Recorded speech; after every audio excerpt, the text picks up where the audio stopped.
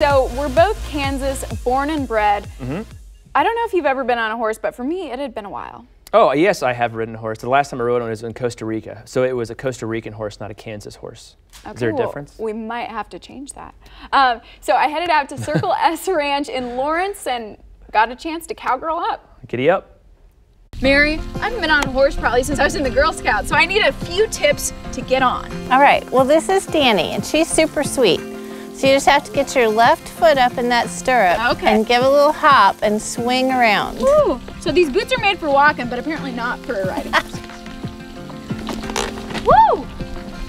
Okay. Excellent, you did great. What's the next step to riding horse? All right, so let's just head up the hill here. You can kind of follow, hang on to your reins. So something funny here, Danny, you need to go. That's Give her Bill. a little kick. Mary's on Bill right now.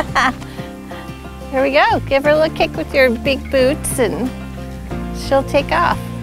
We like to do a kind of a loop around past a few ponds and some trees, and we've added to our landscaping a little bit this year, and we do alfalfa that we feed the horses and the longhorns in the winter. Okay, so I have to ask you, how did you name the horse you're sitting on right now? This is an Amish horse, and we have had 3 Amish horses, and 2 have been named Bill, and 1 has been named Will. And Danny is my daughter Dakota's horse.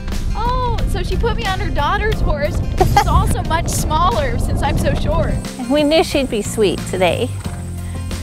So, well, we can ride down that way. Got a little problem here, Danny baby. Come on, girl. She gets an apple. They're used to having like the long ride. They don't know what we're doing hanging out here.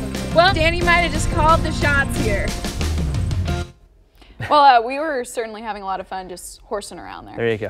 But I'm actually allergic to horses and spent a lot of time petting them, so when I came back to KSTV5, I was a little bit sneezy. A little sniffy? You need to get the Claritin or the Allegra going on? No. Okay. I did take some Benadryl though. Okay. And it was okay. Doing much better. Now, one of the horses was named Bill, I saw there, so was... And he got an apple. Okay. Well, do I get an apple too? Maybe after the show. Okay, fair enough. Could be in your future.